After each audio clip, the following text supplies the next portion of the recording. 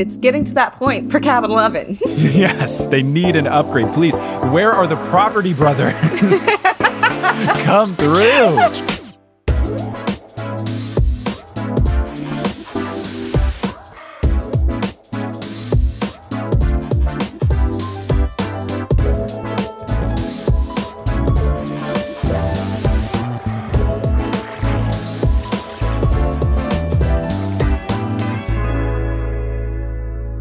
What's good? Thank you for tuning in to another episode of the newest Olympian. My name is Mike Schubert. I'm a grown man that has never read the Percy Jackson series before, but on this podcast, we are slowly but surely changing that.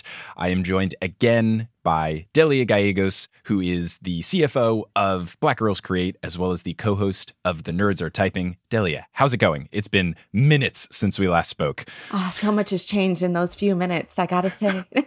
We've refilled our water. We've powdered our noses. The world is a different place. The world is completely different. I now have fresh chapstick on. Ooh, I'm really important. A new person, but I'm doing great. Great. I'm glad you're well. I say we just get right back into Chapter 6. I become Supreme Lord of the Bathroom and pick it up where we left off. So Percy just learned that the strawberry fields are used to cover the expenses of the camp. And Percy is walking around with Chiron. He checks in with Chiron to see if Grover is going to get into a bunch of trouble. And it's not looking good for Grover. Chiron points out that Grover lost track of Percy, and that also Percy had to drag an unconscious Grover to Half-Blood Hill. So not the best showing.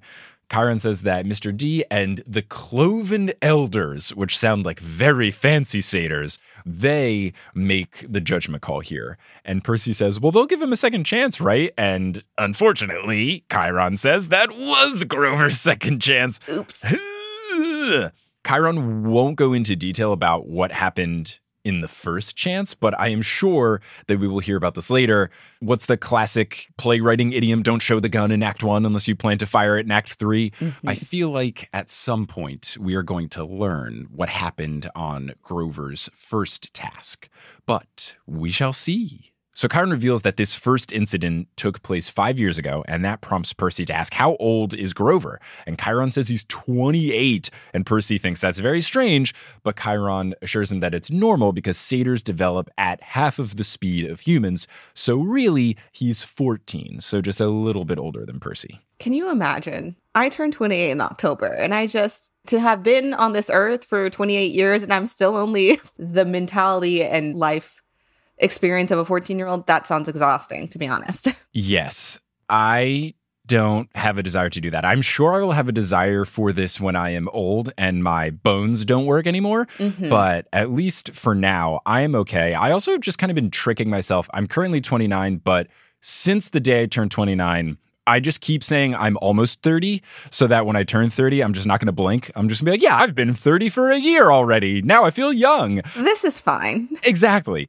And also, I like Grover. Chiron explains that he's a late bloomer even by satyr standards.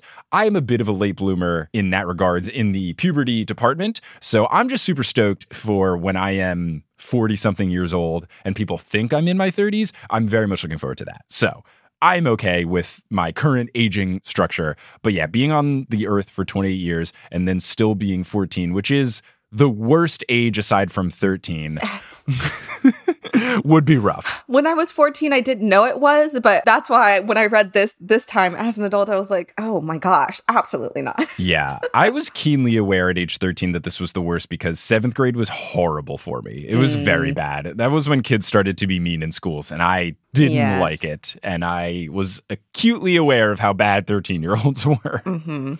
Shout out to all the 13-year-olds listening. You're great. You're one of the good ones.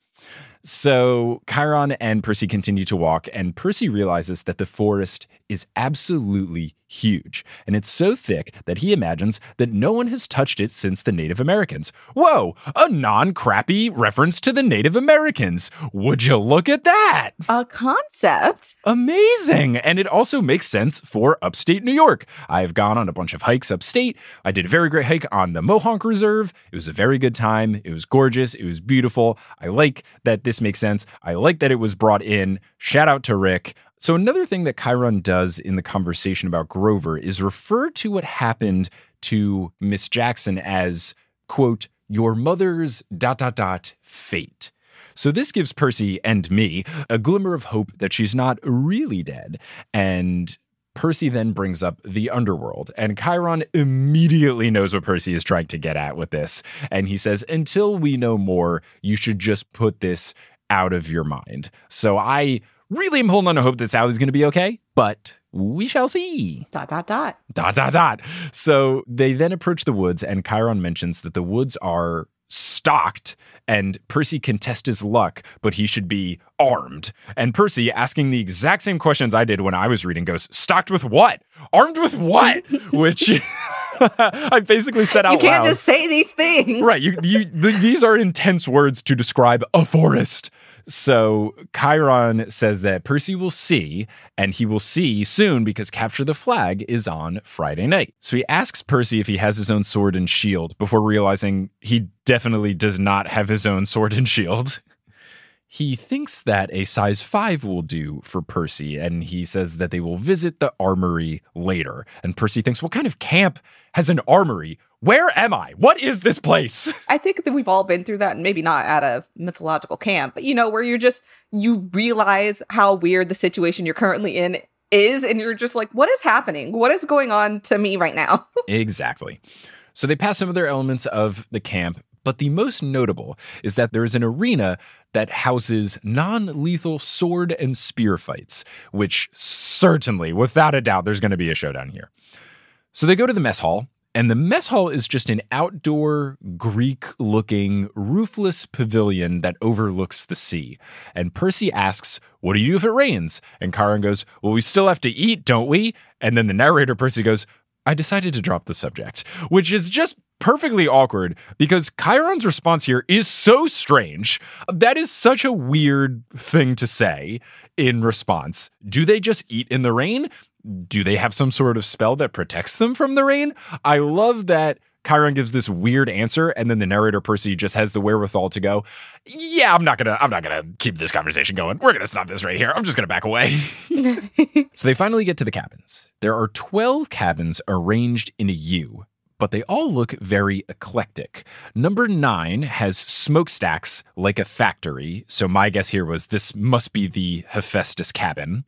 Number 4 has tomato vines on the walls and a roof made of glass. So my thought is this could either be the Dionysus one or maybe it's the Demeter cabin.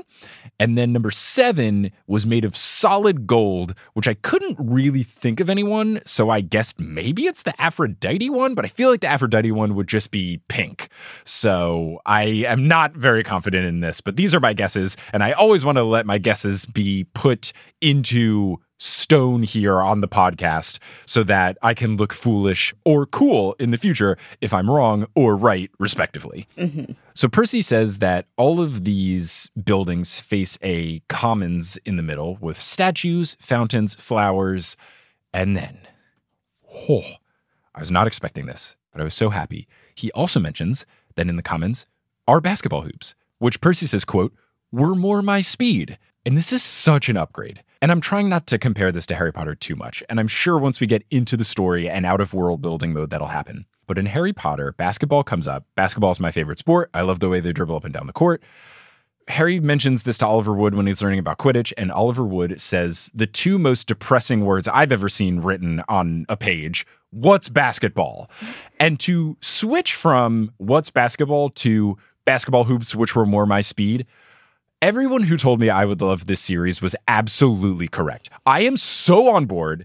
Even if there's not a basketball scene in the books, I'm happy. But if there is mythological basketball that takes place, let's go. Sign me up. Yeah, I'm not very sportsy, but I do just like, if I had to choose world building that encompasses the world that the reader exists in, within urban fantasy, of course, versus one where the fantasy portion rejects the world that the reader exists in, I'm going to go with this one. Like, it's much better. It's great. Basketball is a perfect sport. And I would hope that maybe, obviously this book was written in the mid-2000s, so there's no way Rick could have known. But currently, in 2021, one of the best players in the NBA is named Giannis Antentokounmpo. He's a very large Greek man. He's 6'11", got very long limbs. He's won the MVP twice. He just won the NBA championship with his team, the Milwaukee Bucks. If Rick could just write a short story about Greek god Giannis Antentokounmpo, that would just make my life. So I'm holding out hope, but I just love the basketball's in the mix. It makes me so happy. Let's put it out into the ether. You never know. Yes. Obviously, Rick is going to eventually listen to the show. Of course. We're going to become best friends. Hi, Rick. It's going to happen eventually. So I'm just going to keep airing out ideas for him. A proverbial alley-oop, if you will. Setting up the pass, let him slam dunk it because he's a great writer, and I'll be very happy. But continuing on the cabin tour, cabins 1 and 2 look like his and hers mausoleums with walls carved with peacocks, and Percy correctly guesses that these are modeled after Zeus and Hera. When Percy notes that those cabins look empty, Chiron says that several of the cabins are, and that no one stays in cabin 1 or 2. And it's at this point that Percy puts together, there are 12 cabins, there are 12 Olympians. This makes sense. There is one cabin for each Olympian. He stops in front of cabin 3, and he starts to peek in, which Chiron says, I wouldn't do that. And it's ocean-themed, and it's empty. And for anyone listening, I've said it in almost every episode now, I am fully convinced that his dad is Poseidon. And earlier on, it felt like a cute little guess, but more and more, I think it's pretty clear that his dad is Poseidon. So this only lends more to that belief of mine. Even where I've read to so far, it has not been confirmed yet, but I feel pretty sure about it. Interesting. We shall see. I was very excited when he went to the ocean cabin, and he looks in, it's empty, it makes him a little sad. Chiron then grabs him by the shoulder, and then they continue on. Cabin number 5 is bright red with a nasty paint job as if the color had been splashed on with buckets and fists. So my thought was, clearly this is the Ares cabin, but then it continues that the roof has barbed wire on it. So yeah, that is for sure the Ares cabin. Yeah, absolutely. Ares, god of war, naturally, this is going to be the cabin. So inside, Percy notices a bunch of mean-looking kids, and the loudest one in particular is a 13 to 14-year-old girl, and narrator Percy says that she's wearing a size XXXL Camp Half-Blood t-shirt under a camouflage jacket. Here's my question. How did Percy know that her shirt size was XXL? Did he look at the tag? Is he that good at shirt sizes? Does he have a passion for merchandise? How does he know? I was going to say a passion for fashion, but yes, also merchandise. Like, does he have a future in fashion design? I have questions. Yeah. Has he already been making shirts on Custom Ink? And he's like, yeah, that's a Gildan XXL. I know it when I see it. He's got a whole screen printing business on the side. I just thought that was very funny that he knew exactly her shirt size, but not exactly her age. This girl reminds him of a tougher Nancy Bobofit. Percy then notes and brings up to Chiron that there's no centaurs here at the camp, and Chiron says that they are a barbaric folk and you would only encounter them in the wilderness or at a sporting event, to which I thought, yeah, like a Dallas Mavericks game or an Indianapolis Colts game or a Denver Broncos game. And then I ran out of horse-themed sports teams that I could think of. See, I don't go to sports. I wouldn't have thought of that, but that is funny. I'm glad that you were here to make that joke. Just doing my part. So Percy finally asks Chiron if he is the Chiron. And Chiron goes, oh, the trainer of Hercules and all that? And I thought, does the name Phil mean nothing to you? Because I didn't know that Chiron was the trainer of Hercules. I thought this was just Phil because, as is made very clear, my Greek mythology knowledge is exclusively Hercules the movie and Hades the video game. We'll later, in between book seasons, do episodes with future guests of the show, Dr. Moya McTeer, who has a background in folklore and mythology, and she will answer all of the questions in a dedicated episode. I didn't know this about Chiron, and Chiron confirms that, yes, that's me. I'm the guy. Percy then asks, well, shouldn't you be dead? And Chiron points out that he can't die because the gods have granted his wish of being a teacher of heroes as long as humanity needs him. And he's still here, so clearly he is still needed, which is nice. But then Percy astutely points out what I was thinking. He says, quote, I thought about being a teacher for 3,000 years. It wouldn't have made my top 10 things to wish for list.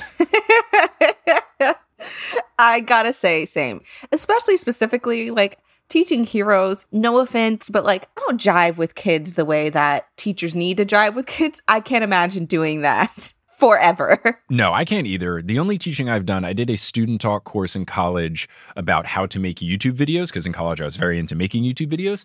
And my students were fantastic, but they were also my peers, and they were 20-ish average age. I don't know what it would be like to teach kids that young. I've also done tutoring, and I did an engineering thing where we would go to middle schools in Houston and teach kids about applying STEM stuff to real life, and that was very fun. But there is a difference between doing fun educational stuff versus the type of training that Chiron has to do for these people, and I'm sure that Percy will have to go through. But you're dealing with kids that have powers of sorts, and you have to teach them to defend themselves against giant monsters. It's a little bit different than me making bridges out of spaghetti and glue and teaching people that triangles are very strong shapes. It's a very different set of parameters here for Chiron. And to do it forever is a lot, a whole heck of a lot. But I think it also tells us a lot about his character, which is also cool. Yeah. So it's not my bag, but I think that's cool that is, out of all the things you could have wished for, that is what you wish for. Exactly. That's noble. Yes. Not my cup of tea, but enjoy yours. So Percy asks, doesn't it ever get boring? And Chiron says, no, horribly depressing at times, but never boring. And Percy goes, why depressing? And then Chiron does his now signature move of not answering a question that he doesn't want to, and then quickly diverting to something else. And in this case, he goes, oh, look, Annabeth is waiting for us. So this is clearly Chiron's MO. This is what he does. And I think that this works better than what you'll see in some other series, which is either the person who would be in Percy's shoes here, trying to explain the world to the reader, not asking questions or wondering to themselves, I wonder about this, when you just want to scream at the book. Well, then ask. So I think that Percy asking and not getting answers is much more believable than what we see in some other series. So I think this is fine. And I feel like Chiron and some of the other characters are taking a we'll cross that bridge when we get to it approach. And I think that that works very well, and still from a world building perspective and a suspense building one of planting these little seeds. I have all these little seeds that I'm wondering, what happened on Grover's first trip? Why is it depressing for Chiron? And all of those exist, but I am under the assumption that we will get to them later. And I think that that works better. I think it's also very age appropriate for a character of his age. Like kids, when you're younger, you ask sometimes impertinent questions because your curiosity is so... I was a very curious kid. I was famous for asking things maybe I shouldn't be asking because I can't read the room. But asking the question and not getting an answer is definitely also a normal adult's way to deal with a kid who is not aware of like, you know what you're asking, but you don't know what you're asking, you know? Like, why is it depressing? Seems like an easy answer, but you don't actually know what lies behind that answer. And I think that is very normal for a kid to overlook. And a great way to, like you said, plant the seeds, get you thinking. I agree. I think it works for a 12-year-old. I was babysitting a couple months back. I don't know. He was younger. I want to say he was 7 or 8, but it basically did just turn into me answering lots of questions about various things. And sometimes it got very deep and introspective. What we were doing is we were drawing our dream houses, and I was making a big game room, and I was putting in pinball tables and stuff. And he asked me to explain pinball, and I've never felt more boring and old. It's this game with a slanted wooden base, and there's a metal ball that you hit with flippers, and it's encased in glass, and you get points. I sounded so exceedingly boring. But yeah, I mean, it was a lot of questions were thrown my way by this young boy, and it was fun to answer them. But yes, sometimes it got deeper than intended, and you have to find ways to divert away. And I think Chiron does a good job here, especially because there's so much going on and there is so much to show Percy that Chiron is very effective at skirting away from questions he doesn't want to answer. They see Annabeth. They say, let's go over there. Annabeth is reading a book, and when Percy tries to see the title, his dyslexia acts up. Narrator Percy says, quote, "The letters looked Greek to me. I mean, literally Greek. There were pictures of temples and statues and different kinds of columns like those in an architecture book. So I love just flipping an idiom on its head and saying, no, it actually looks like they are Greek letters. I am not being cute here. Chiron says that he has master's archery class to teach, so he needs to leave, but he asks Annabeth if she can take Percy to cabin 11. So they go, and Percy notes that it looks just like a plain old cabin, but the door has a doctor symbol. So immediately I realize this is the Hermes cabin. And Percy then remembers that this doctor symbol is called a caduceus. At this point, I noted Percy is very good at remembering Greek mythology for someone who was failing Latin class. And we'll get a little bit of insight to this later, but I started to pick up someone who's not doing well in this subject in school would not remember that it was called a caduceus. I didn't even know it was called that until I read this sentence. And then I had to Google pronunciation of caduceus to make sure I didn't screw it up. Yeah, I definitely love Greek mythology. I took Latin, like I was that kid. Same. I took Latin in high school. And I, too, would not have remembered that it's called a caduceus. Yes. Yeah. So there might be an explanation as to why Percy is so good at this. Perhaps there is. So Cabin 11 is absolutely loaded with campers. There's so many people in there that all of the beds are taken. There's people sleeping on the floor. I love this. Keep going. It's great. So the kids start to size up Percy, and Annabeth says, "We'll go on in." And Percy recognizes, because he's moved school so much, that this is where he's got to make his first impression. And narrator Percy says, quote, "So naturally I tripped coming in the door and made a total fool of myself. A+, love it. Of course. Classic. Naturally this would happen."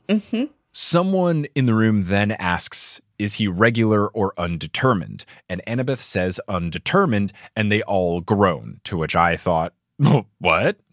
What's going on? Then a cool 19-year-old, which I thought was impossible, with a 5-beaded necklace and a scar going from his eye to his jaw, steps forward and says, now, this is what we're here for. Welcome, Percy. So he actually is a cool 19-year-old. Yay!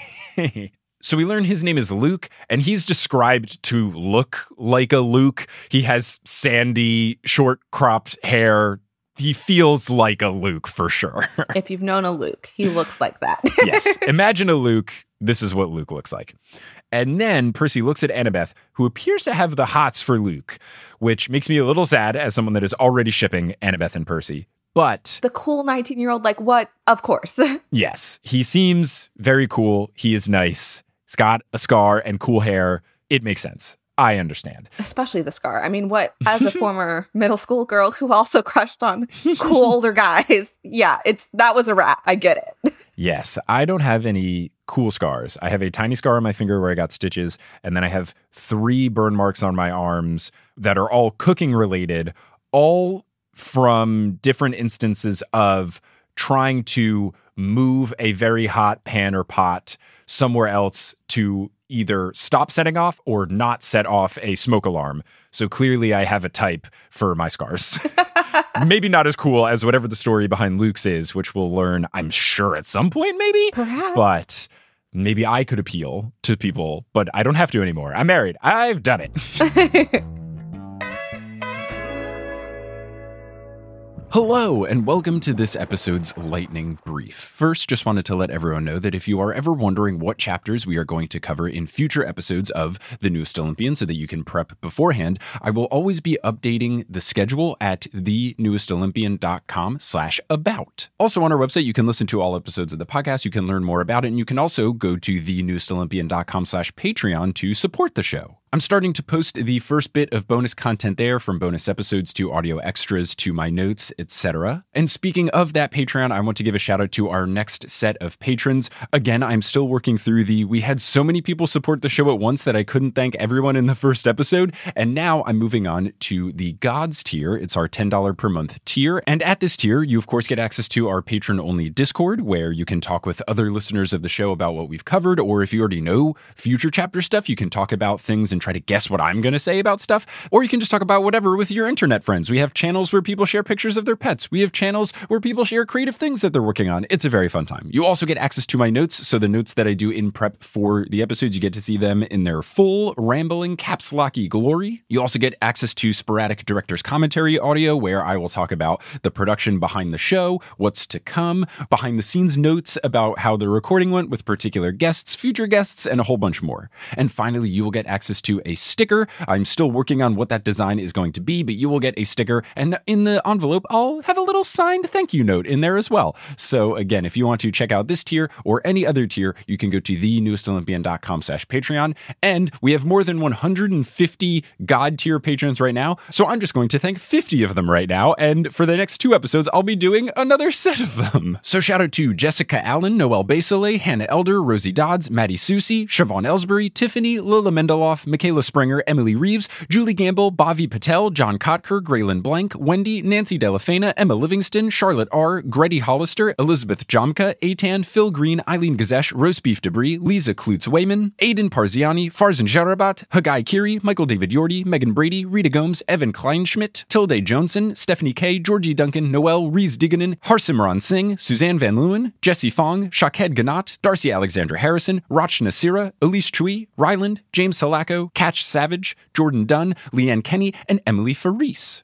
And finally, before I go, just want to thank Multitude for having us as a part of the collective. Multitude makes a whole bunch of fun podcasts, and you probably would like some of them if you haven't listened to any of the other ones. And one of the ones you might enjoy is Join the Party. Join the Party is a collaborative storytelling and role-playing podcast powered by the rules of Dungeons & Dragons. In the first campaign, they explored fantasy, adventure, intrigue, magic, and drama. I had a couple cameos across Season 1, which was very fun. But in Season 2, in the new story, they are tackling science, superpowers, a better future, and the responsibility to help others. It's fun for the story, but also you can learn how to play D&D along the way. If you are not familiar with how the rules work, you are in luck. They have dedicated episodes where they teach you the mechanics and the structure of the game. So it's a fun time and also a learning experience. So you can listen wherever you get your podcasts. Just search Join the Party or go to jointhepartypod.com. And now you're going to hear words from a few sponsors who make it feasible for me to be a full-time podcaster. Some of these ads will be read by me, others of them won't. The ones that are not read by me are inserted locally. So if you live internationally, don't be surprised if you hear an ad in your country's native language.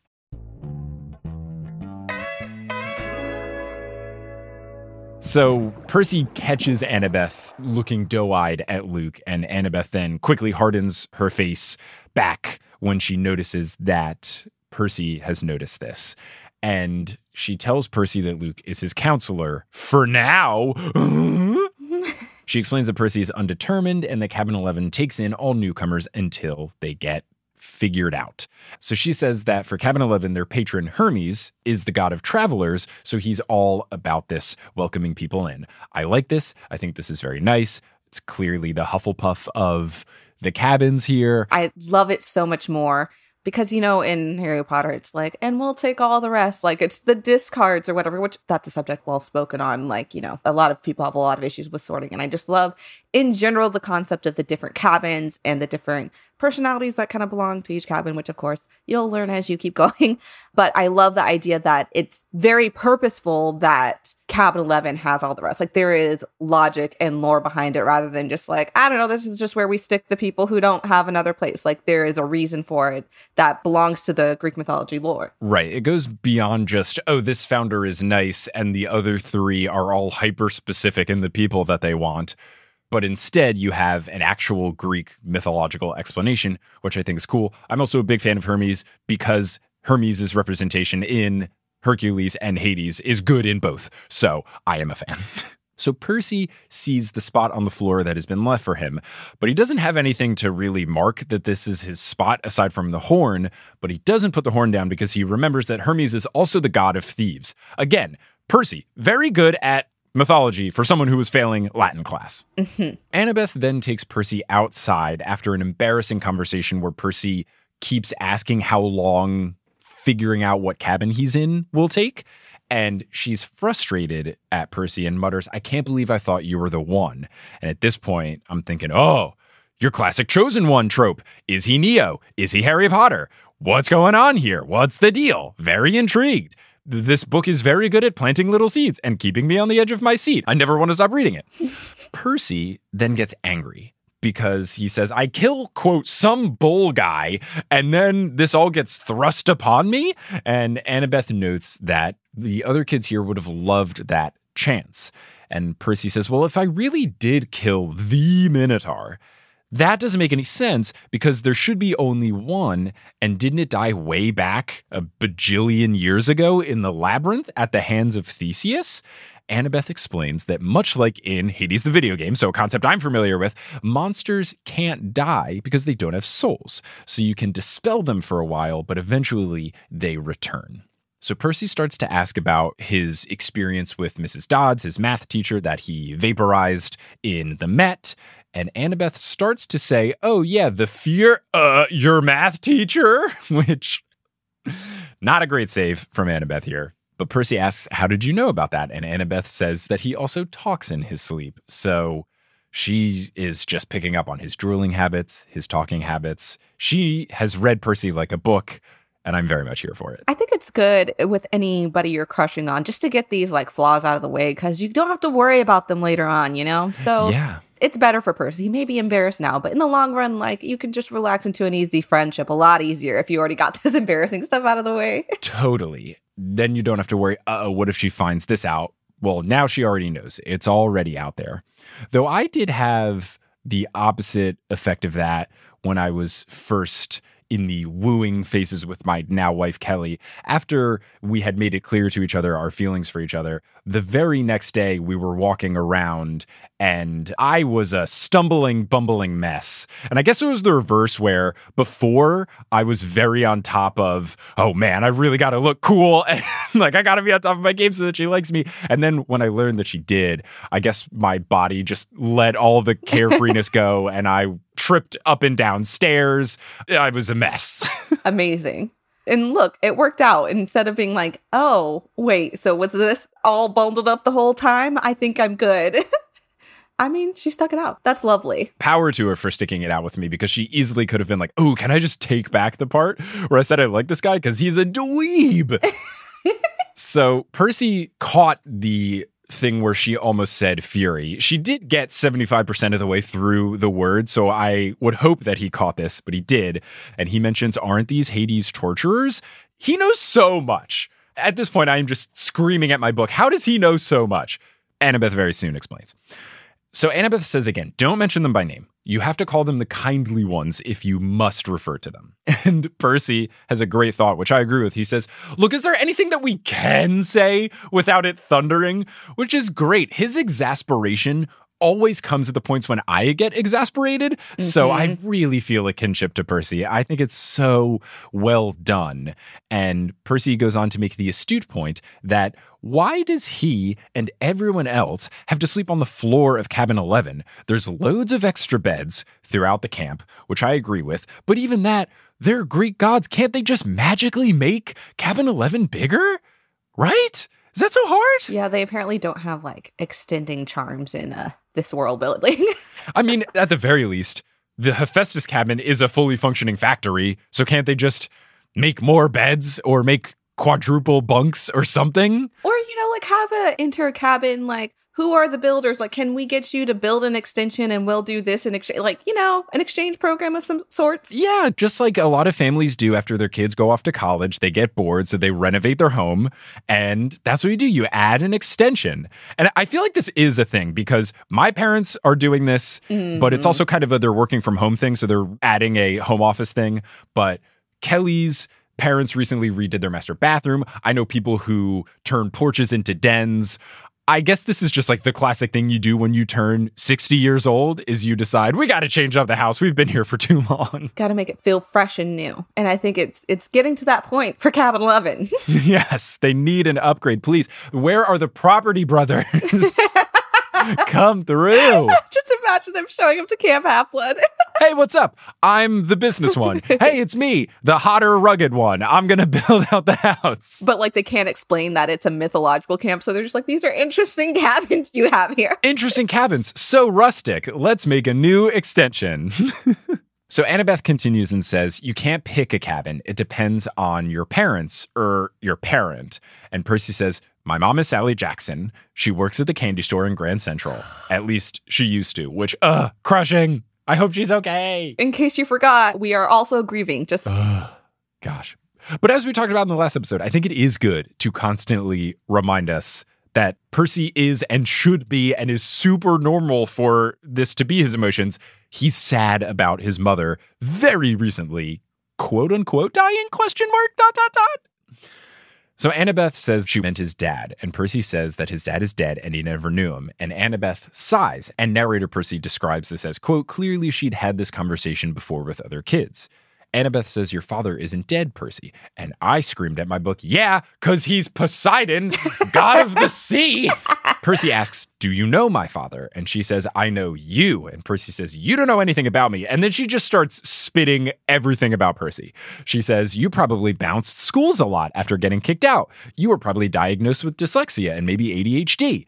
And she says, when you try to read, letters fly off the page, right? Well, that's because your brain is wired for Greek. And this is where I said, this is why he is just inherently good at remembering Greek stuff. And then further explanation, she says, your impulses, your ADHD, is your battlefield reflexes. It would keep you alive in some sort of duel or fight. And then she goes on to say, of course the teachers want you medicated. Most of them are monsters, and they don't want you to be aware of what's going on. So that could also explain why he's good at Greek stuff, because now he's away from them, he's in the Greek place, he's getting better at remembering things. But also, I'm very intrigued by the monsters medication thing.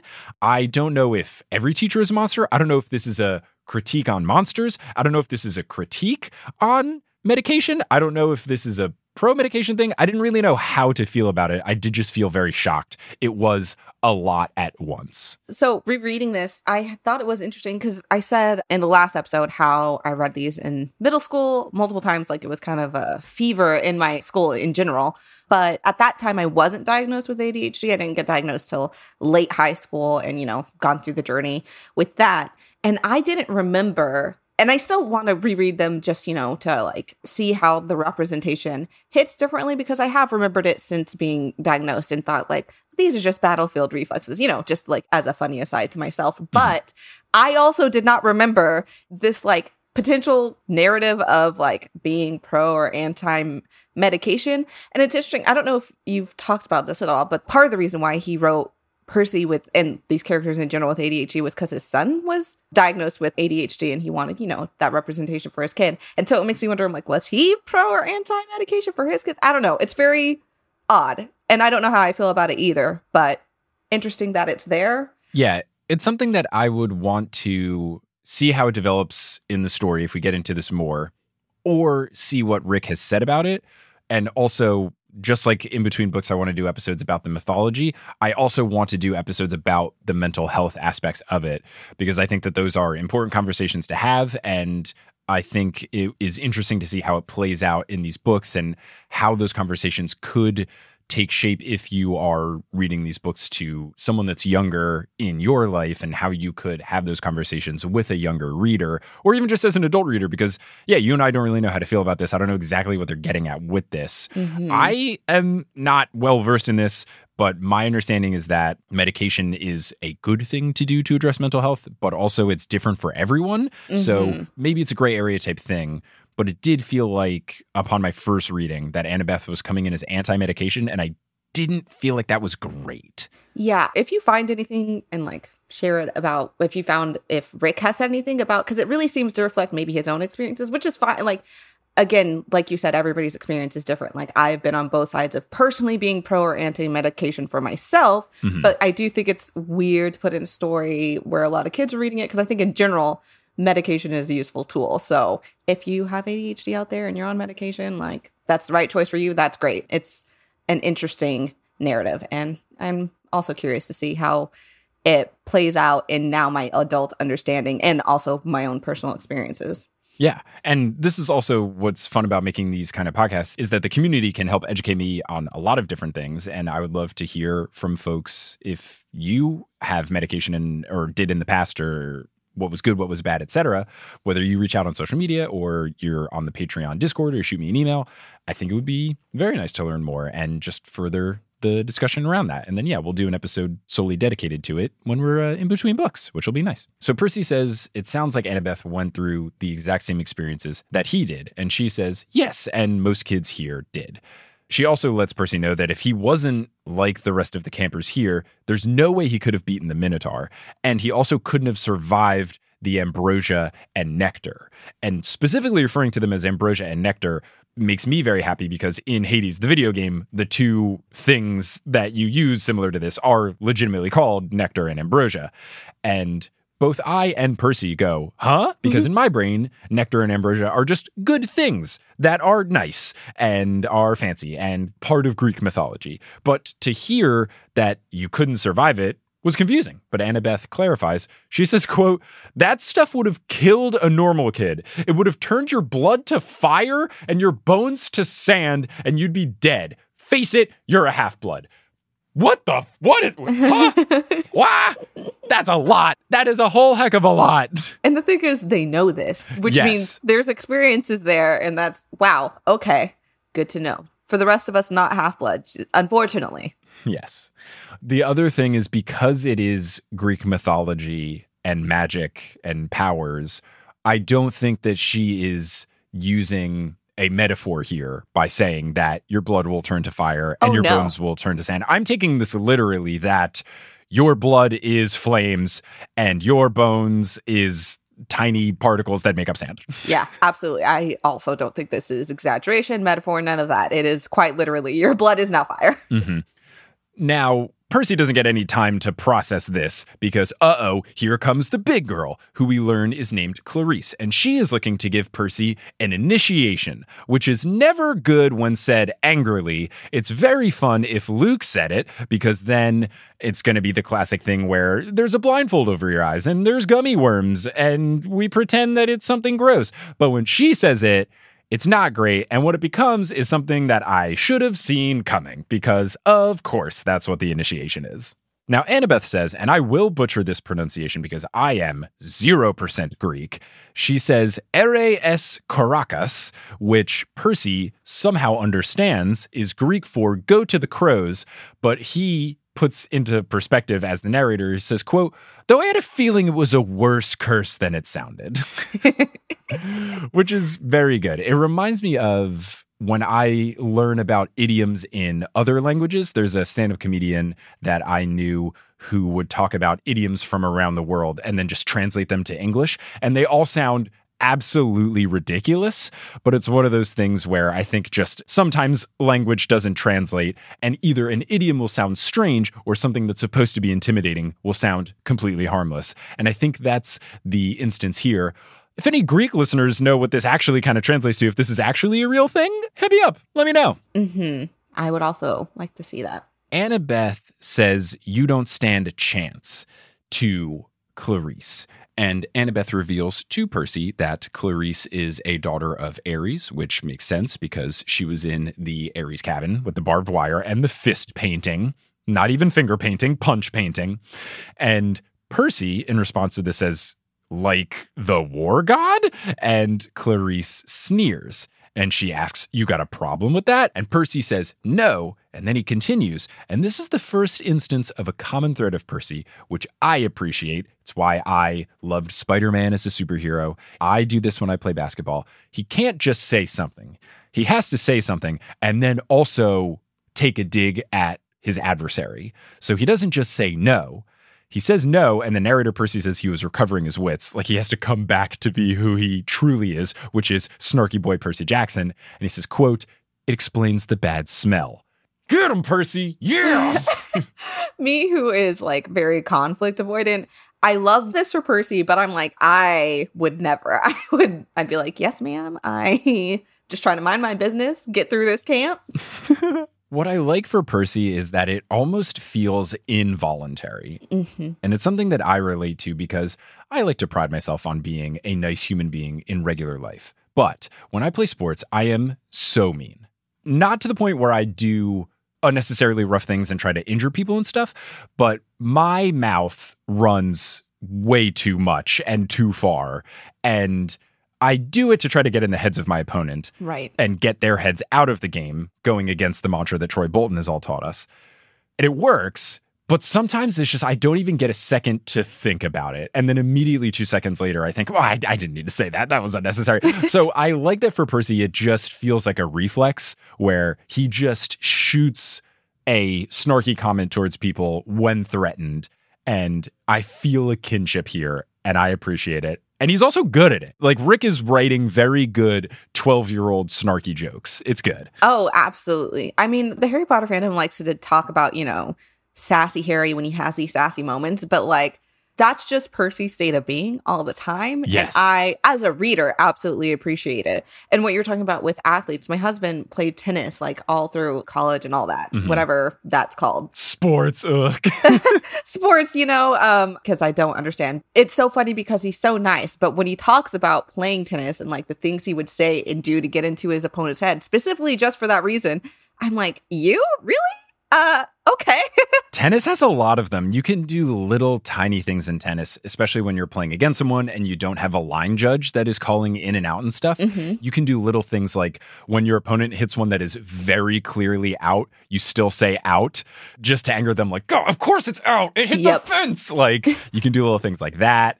There's a lot of things you can do in tennis, and I did all of them. I think it also, I don't think it ever is like directly addressed, but I would say, knowing that he is diagnosed with ADHD, that's also true for people with ADHD. Like the impulsivity part sometimes makes us not think before we speak. Like we just say things without thinking about them. Not, and again, like everybody's different, but that would be true to that diagnosis. And I think that's also interesting.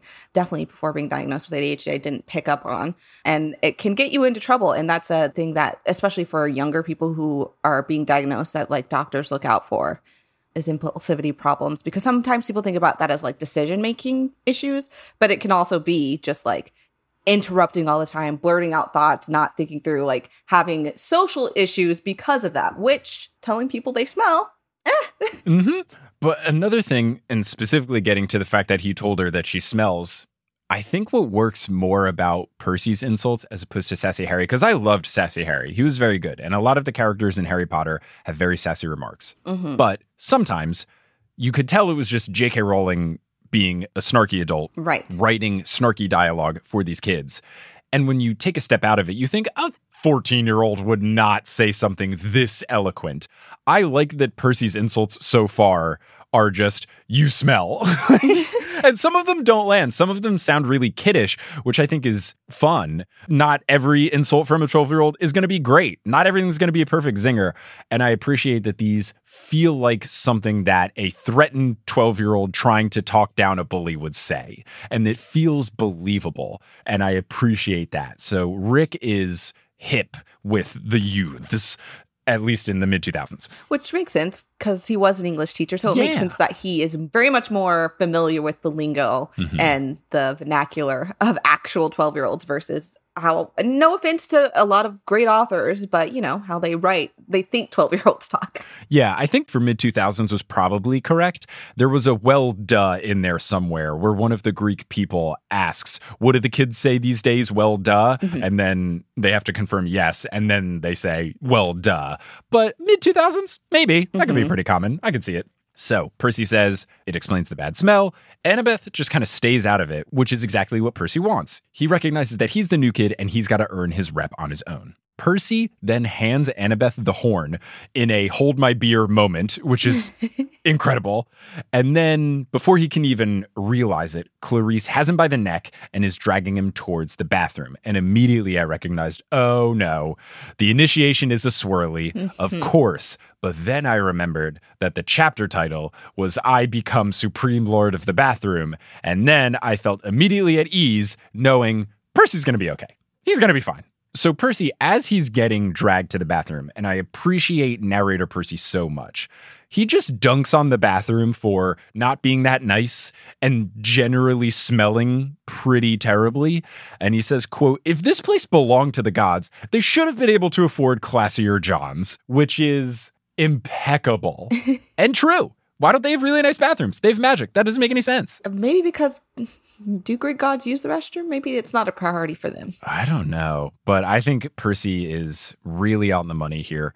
Clarice then scoffs at the notion of Percy being, quote, big three material, which I know is not referring to what happens in the NBA and the WNBA and other sports with small teams where you get three really good players and you say, we have a big three now. I recognize this is probably referring to cabins 1 through 3, but we'll see. So Clarice pushes Percy's head closer and closer to the toilet water, but then he gets a feeling in the pit of his stomach, which I think is the same feeling that he got back at the Met when he accidentally, quote unquote, put Nancy Bobbitt into the fountain. And then the plumbing starts to rumble and water shoots out of the toilet. And at first it arcs over Percy's head to hit Clarice and she kind of stumbles back a little bit. And then he moves out of the way and it shoots at her like a fire hose. And her friends come in to try and help, and 6 streams of water all shoot out at all of them. And then the showers start acting up too, and they shoot the reinforcements, and basically everyone is getting absolutely soaked. The bathroom is flooded. Annabeth even gets wet, but she is far enough away where she is not being knocked away. These other people are getting knocked off of their feet by the powerful stream of water. And when the dust or the water settles, Percy realizes that the only dry spot in the entire bathroom is surrounding him. And that is very cool. And also hard because water naturally will just fill whatever space. So the fact that he has a dry circle around him is impressive. Iconic. Yeah. Mm-hmm. Very cool. Clearly his dad is Poseidon. How else would he be able to control the water? Come on. So Annabeth asks, how did you do that? And Percy says, I don't know. And Clarice then gets up. She is drenched. She is smelling of sewage. And she threatens PJ that he's dead. Classic bully thing. You're dead meat. And Percy then says, as the narrator, I probably should have let it go, but I said, you want to gargle with toilet water again, Clarice? Close your mouth. This is an example of not landing. That was not a good one. Not your best work, Percy Jackson. No. But regardless of not necessarily being the coolest burn, Clarice is very angered by this, tries to lash out back at Percy, but all of her friends put her in the classic hold me back situation, and they carry her off kicking back to their cabin. Annabeth is just staring at Percy, and he asks, what are you thinking? And she says, I'm thinking that I want you on my team for Capture the Flag, which is great and a very fun way to end this chapter and also this episode of The Newest Olympian. So good. I love that scene. I also just love the detail of it's not just water. Like, it smells like sewage. Like, could have left that out. Just wanted to highlight that, like, oh no, these bullies were definitely handled well. There are some gross things that took place for these bullies, but they had it coming because they were being very rude. But Delia, as far as these 2 chapters that we've discussed over these 2 episodes, what are your thoughts about the opening of the book and the series? Any general thoughts before we conclude? Well, firstly, I think it holds up. Yeah. Not to say you're not. I can think of things that you will run into, oh, it was a different time, even though it wasn't that long ago, things that may not hold up. But like when you compare it to something like Harry Potter or like, I don't know if you read A Series of Unfortunate Events. I'm trying to think of other series from around that time. Any Disney Channel original movie that came out in the mid-2000s. Right. That don't hold up. I feel like as far as like how they age, like this has held up really, really well. And that just, it makes sense when you see what Rick Riordan has done since then with his series and his world building and things like that. And I I love it. It's as happy of a series as I remember. And I think you're going to have a great time. That's it. I think I am too. I have loved what I've read so far. I have an ear-to-ear smile when I read the books. It pains me to have to stop for the purposes of the podcast to not read ahead because me trying to guess is a very fun thing. But it's great. And I have so few negative notes and I'm very excited. With Potterless, I started off a little snarky and then I grew to love the series. Right now, I'm already on board. What you said is right. It's just so happy and fun. And I'm very appreciative that this book series exists. And I'm very appreciative that the Disney Plus show will come out in 2022 or 2023. I don't know if it has an official release date yet. And I hope that that does for this book series what the Harry Potter movies did for those books, what the Hunger Games movies did for the Hunger Games books. I think that the Percy Jackson series, my understanding is that it doesn't have the acclaim it deserves because the movies were just so bad and you couldn't hit that wide audience. And hopefully the Disney Plus show will change that because this is just so good. The theming that I've done around the show before I started it was, is Percy Jackson the YA series who should have been reading all along? Have we as a society collectively been sleeping on Percy Jackson? And I think we are. Absolutely. I get that I and people my age have the excuse of we were just a little bit too old for this, but I feel like this book series is so good. I don't understand how it isn't on that Harry Potter level. And I think it is just because the movies were bad. I think it's because the movies are bad. I think we just aged out at the right, or depending how you look at it, wrong time. Because like I said, I never read the last book because I think the last book came out when I had started high school. So at that point I was like, I'll get around to it eventually, and just never did. I've heard that with a lot of people who I either have had or am having on the show, is that they stopped reading, and it's always the last book just because they got too old. And I think that's just a timeline thing where maybe people who are a couple years younger read the whole thing and such. But man, these books are so good. And it's so happy. I also want to, because we talked about how happy they are and they're so good, but also while still dealing with very serious things like we talked about earlier, the grief of it all, the mental health of it all. And it's just done so well. And again, for listeners who have already read the books, I'm not saying that there aren't parts. Of course, you know, they are of their time and there is no perfect series, but they just hold up. I think you're going to have a great time. And I think it's just the nuance they handle certain subjects. I think it's just, yeah. And I'm super excited for certain plot twists that you're going to get to enjoy. Ooh, I am very excited. You're going to have a great time. I think I am too. And it's so fun just to be doing these books that are so much fun. And then also just where I am in my career of doing this after doing the other show. And it's just the perfect series to do at this time in my life right now. And it's great. It's going to be a fun experience. I'm so excited for everything that is to come. And even like you said, with the stuff that might not look so great looking back, I have the confidence and I'm resting assured knowing that Rick has apologized for those things, that even if they come up, it's fine because he has grown. And it just makes me so excited to read future things that are coming out. I follow him on Twitter and he just tweeted out that there's more new books coming out under the Rick Riordan Presents title. And I think that's really cool. And it makes me very excited. And I'm very excited about everything that is to come. So Delia, thank you so much for joining for these 2 episodes. This was absolutely a blast. If people want to find you doing stuff, podcasts, internet, anything else, where can they do so? You can find me on Twitter at Delia is typing. That's Delia is typing. I talk about all manner of nerdy stuff. I said it last episode. Lately, I'm always on a Lord of the Rings kick, but it's been strong because I am rereading currently The Two Towers.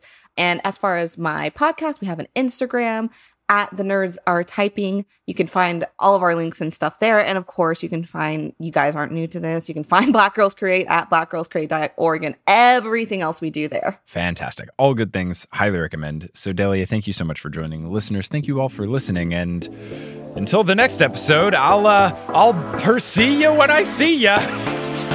Oh, great.